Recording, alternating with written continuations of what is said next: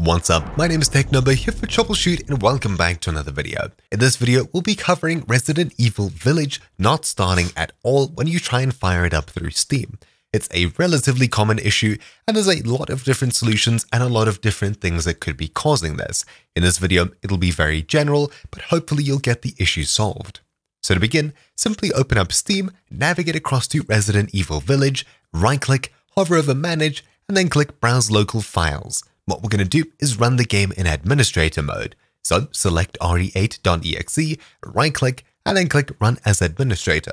More likely than not, your game will launch up properly and simply just work. If it does work, right-click this re8.exe once again, Properties, and navigate across to the Compatibility tab where we'll be checking Run this program as Administrator, Apply, OK, and closing this window.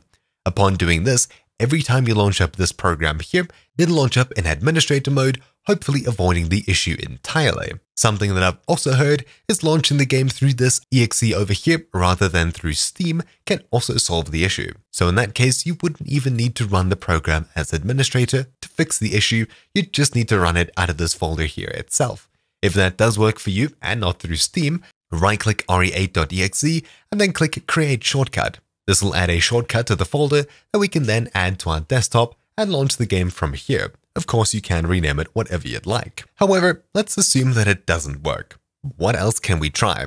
Well, more likely than not, your graphics drivers are simply out of date. I personally haven't updated my graphics drivers in quite a while, but of course I haven't been playing too many recent games. This is a very demanding game that requires a DirectX 12 graphics card and of course up-to-date drivers to function at all.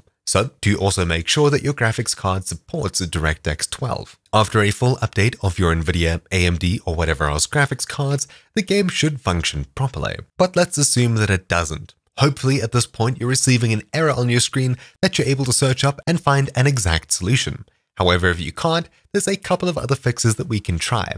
Number one is temporarily disabling your antivirus or Windows antivirus to try and see if the game itself is being prevented from running by an overly invasive antivirus software, though this is more unlikely than not. Something very likely is that if you've recently installed Windows itself, you may be missing certain runtimes that the game requires, such as the C++ redistributable runtime. You'll often see this as an MSVCP or something along those lines error that pops up on your screen. What we can do to fix this is head across to the link in the description down below, the Visual C++ download website. Over here, look for Visual Studio 2015, 2017, and 2019, and all we're going to do is open up this 86 link over here and the 64 link in a new tab. Doing this will download two installers that will then open up and install on our computer. However, if you see something like this when opening it up, simply click Repair. This will run through all of the files on your computer that relate to this program and make sure that they're working properly.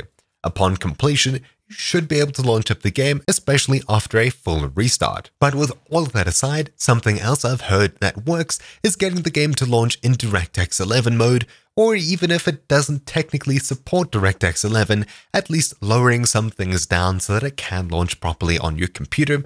Once again, assuming your graphics card is DirectX 12 capable. Simply open up Steam, right-click Resident Evil Village, hover over Manage, and click Browse Local Files. Inside of this window over here, we'll be opening the config.ini file, and inside of here, you'll find on the second line, Capability DirectX 12. Change this to DirectX 11, save, and close. Quick side note, something else I completely forgot to mention is the ray tracing and HDR mode over here that are currently both set to false. Make sure that yours are both set to false as well, regardless of whether you have a graphics card that supports it or not. These could cause issues with the game actually launching, but more likely than not, it's got it correct and set it to false if you don't have a graphics card that supports these. Now, of course, something else you notice in this file over here is the renderer or adapter option down here. If you're using a laptop with an integrated and a dedicated graphics card, you'll more than likely see the higher power of the two here.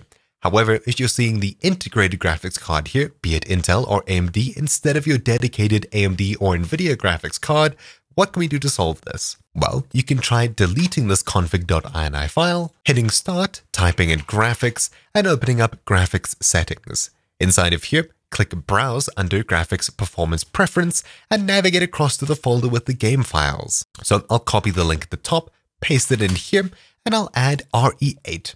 Now you can see RE8 on the list over here. Click Options and then High Performance and Save. Upon doing this, your game should launch using your more high-performance graphics card, especially now that we've cleared the config completely. So I'll go ahead and fire up the game, and upon firing it up, you should notice a new config.ini file is created here from scratch with all of the new details filled into it once the game itself actually starts up. But anyways, that's about it for this video. You should definitely have your issue solved by now, so that's really it. Thank you all for watching. My name's been Technoba here for Troubleshoot, and I'll see you all next time. Ciao!